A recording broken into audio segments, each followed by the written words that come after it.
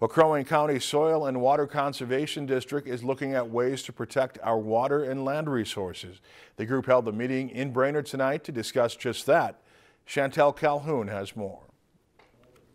For many locals in our area, it is important that we protect our lands, rivers, and lakes. The Soil and Water Conservation meeting discussed serious effects on our ecosystems. A huge amount of resources, dollars that are going towards projects like what we were discussing today, trying to protect land, trying to make sure that we keep water clean. And here in the lakeside area, obviously, that's a big deal to people. We want to make sure that we're doing everything we can. Soil and Water Conservation District is giving guidance to farmers struggling with production, coordinating technical and financial help.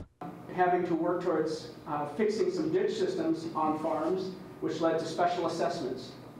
Some of them, in a year's time frame, amounted to over $130,000.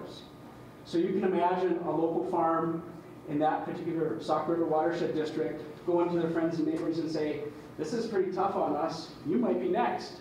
Some of the measures taken, for example, are crop rotation and grassland maintenance that can bring a patch of bare land to land filled with grass within a few years. And they could have made this complicated thing, and all we decided to do was add in another fence on the other side of the stream and basically set up a rotational grazing project, and then the cattle were only in this pasture maybe twice a year for 5 days.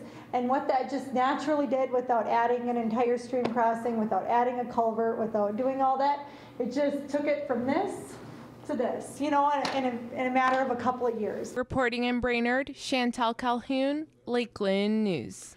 Crow Wing County Soil and Water is currently focusing on watersheds, which can have a positive effect on forestry, farming, and water quality. If you enjoyed this segment of Lakeland News, please consider making a tax-deductible contribution to Lakeland PBS.